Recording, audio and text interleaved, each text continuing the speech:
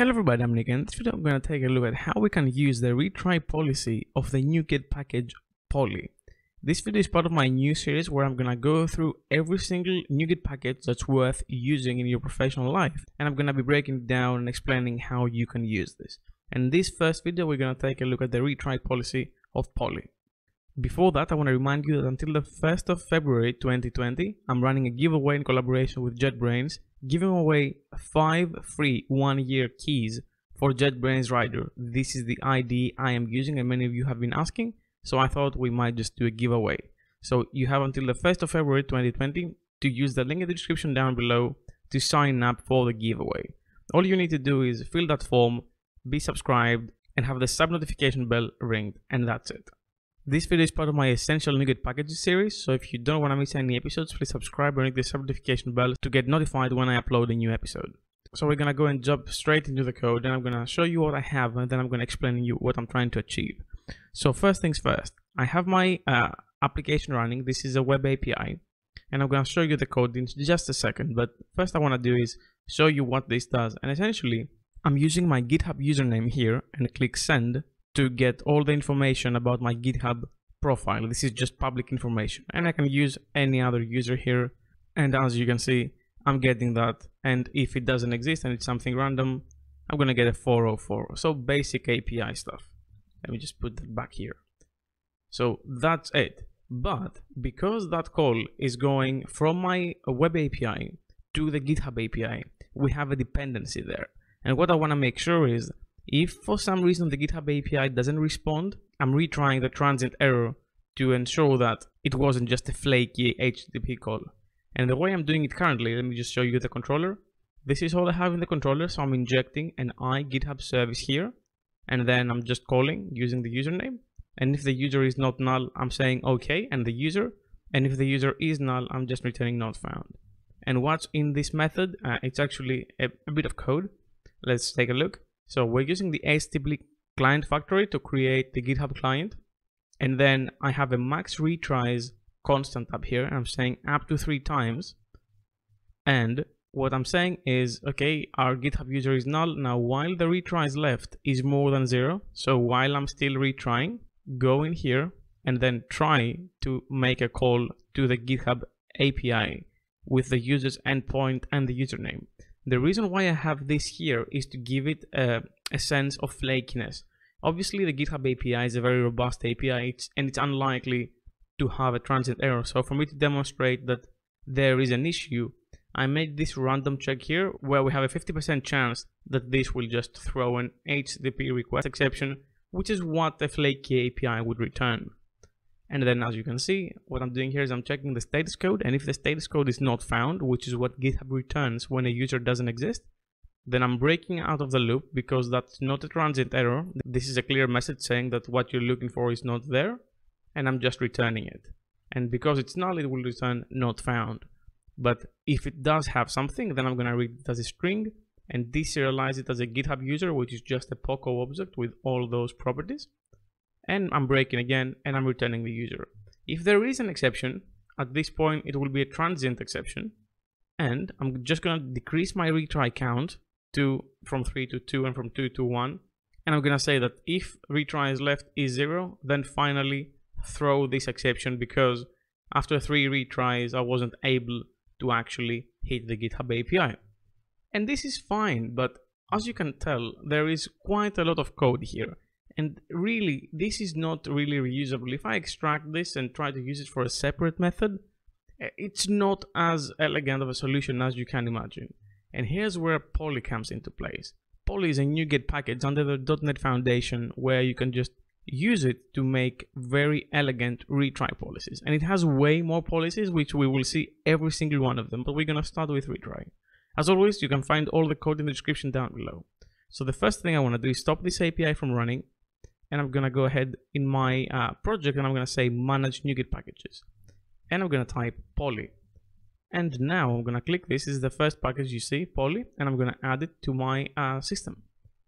And what I need to do is I will go here and I'm going to say private read only, and I'm going to create an async retry policy that returns a GitHub user, and I'm gonna name this just retry policy, and I'm gonna initialize it in my constructor. I could initialize it here, but because my screen is so large now, you wouldn't be able to see it properly. So I'm just gonna do it here. It's the same thing essentially.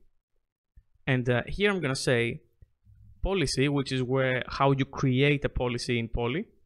And we're gonna say handle. So we wanna handle something with that policy. And what we're trying to handle here is the HTTP request exception. So we're telling Poly that this is what you're gonna handle in case that happens. And after that, I can say retry. And because this is an async call, I'm gonna say retry async. And I'm gonna start with that now, and I'm gonna show you what other types of retries we have. And I'm gonna say what this is expecting from me is a number, and that number is the max retries. So I'm gonna say just max retries here. And the reason that is failing is because I did not specify the return type of that policy, which is the GitHub user. So in that single line, we just created our retry policy, which says that handle this HTTP request exception, retry for up to 3 times, and if this is exhausted, then simply throw the exception. I'm going to show you how we can replace this code here to use that policy. I'm just going to copy that policy here, and let's just move it down a little bit. And here's where we're going to start writing our code. So we have what creates the HTTP client using the HTTP client factory. If you don't know what the HTTP client factory is, you can click the top right corner of your screen right now to check that video that I made about the HTTP client factory. So what I'm going to do is I'm going to say retry policy, and then I'm going to do dot, and I'm going to say execute async. And this is how you essentially wrap your call and you execute it using that policy. And because it's an async, I can actually do async in here in the lambda. So I have to create a lambda expression. And in these square brackets is where I'm going to put the code that calls the API. So the equivalent would be this all the way to here. And I'm going to have to change it a little bit because that one was using a loop. So instead of break, we're going to say return null here. And instead of setting the GitHub user, I'm going to say return here. And really, once I just do return and await, that's the code, that's it. And I can go ahead and delete all that actually to the, until the end. I don't need it anymore. And this is all the code in our method now using the retry policy. And I can show you it's using it because if I just run this real quick, going back here, I'm gonna send this request. And as you can see now, this failed because it actually exhausted all 3 times. I think you need like 25% chance that this will happen. So if I do it again, it will probably not happen. As you can see, now it's working, because the retries are happening. But if you see that exception, it means that the retries were exhausted and we finally throw the exception. If I try it enough times, it will happen. However, the actual GitHub API is unlikely to fail. Now, let me show you why I think this is a great thing and a great upgrade from the previous loop that we had. And mainly, that is the reusability aspect. As you saw here, I specifically specified the GitHub user to imitate how specific the policy was to that previous loop. But we don't actually need that. I can go ahead and delete it. And now suddenly, this thing is not tied to a specific type. And I can simply reuse it for other calls. So what I'm going to go ahead and do is I'm going to copy that. And I'm going to paste it again here. And I'm going to say, let me create a new method here, which returns a list of a GitHub user. And such a method will be the get users from org async. And by providing an org name, an organization on GitHub, I'm able to get a list of GitHub users. So if I just use that in my deserialization code, and here I say orgs and org name, and of course I'll remove the flakiness check here. I don't need that. Now I just reused the exact same retry policy for another call in my system, and I can go ahead and create that in the interface if I want to use it. And why not? Let's just use it. So I'm gonna do that, and I'm gonna quickly just add the endpoint here. So orgs get users in org, and I'm gonna call the method and just change this to org name, and just here And now I can just use that thing, which internally will use the exact same retry policy. And this retry policy is very bog standard. We're retrying without checking anything in the request exception, but I could very much do. What I can do here, if I want to make my exception handling more specific, is I can actually say, let's take a look into that lambda, and let me tell you exactly, using a predicate, when I want you to do something about it, or not to do.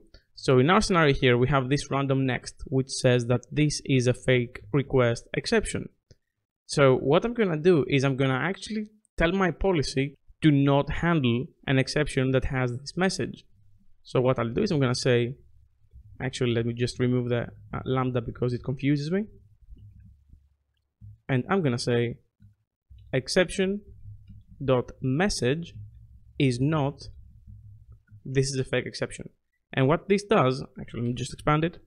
And what this does is it tells my policy to not handle this exception and just throw if its message is like this. And you can have more complex things here that allows you to just narrow down the scope of the exceptions that you want to handle. Now, retrying for a fixed amount of times is very bog standard, but how can we expand upon retrying? Well, there's actually a couple of more ways you can retry here. Another one is the retry forever async, where we don't specify for how long we want to retry, and we just say, you know what, just keep retrying until you get a valid request back. Now, obviously, in a fail fast scenario, this is not a good idea to do. But if you know that this API will, in fact, return if you keep retrying, potentially because of a 429 request limiting reasons, then you can just stay here and retry forever without specifying a number. Another good example is the wait and retry async, where we have a backoff period where we say retry for a max number of 3 retries, but also have a sleep duration provider. And this I that you see here is the times that we retried. And you can say time span dot from seconds is 1. And what this will do is it will tell the system that retry once, then wait for 1 second, then retry again and wait again for another second, and retry again, and then it goes on. And the reason why it gives us the times is because we can also do exponential retries, where you can first retry for a small amount of time, and then if we're not getting a response back, we can just say, okay, we retried for 100 milliseconds now we're gonna wait for 200 milliseconds. And in the next one, we're gonna wait for 500 milliseconds. Let me just show you how you can quickly do that. We can simply change this call to from seconds to from milliseconds. Let me just push it down so you can see it. And I'm gonna get the times, which is the number of times we retried. And in this scenario, it's max 3. And I'm gonna say multiply that by 100. So if it's 1, it's gonna be 100 milliseconds. If it's 2, it's gonna be 200. If it's 3, it's gonna be 300. So you're gonna retry for a maximum of 3 tries with a bigger backoff period as we go. This is another very common pattern that you'll see. And of course, because I have this check here, let me just add the breakpoint, and I'm gonna run this application to show you exactly how this thing works. And in fact, I'm gonna add one here as well.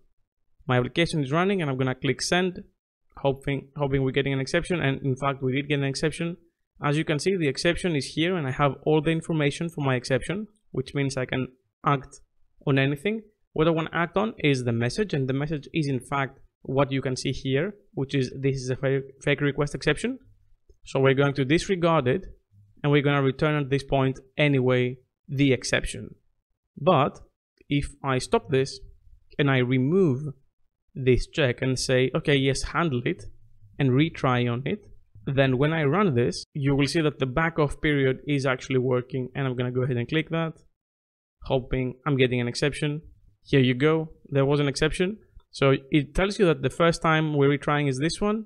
So the time span will be 1 multiplied by 100. And if I run it, oh, it happened again. Retrying for a second time, now it's 200 milliseconds. And if I retry again, oh, it didn't fail a third time. So we did get our response back and everything is working. So this is retrying in Poly. It's very straightforward and it's very elegant and very easy. Poly is a package I've used in every single project and probably every single company I've worked for. and it's a must-have in your technical toolset. So this is just retrying. I'm going to take you through every single policy in the next videos, so make sure you subscribe for those. That's all I had for you for today. Thank you very much for watching. Special thanks to my GitHub sponsors for making these videos possible. If you want to support me as well, you'll find the link in the description down below. Leave a like if you liked this video, subscribe for more content like this, and ring the bell as well to get notified when I upload a new episode, and I'll see you in the next video. Keep coding.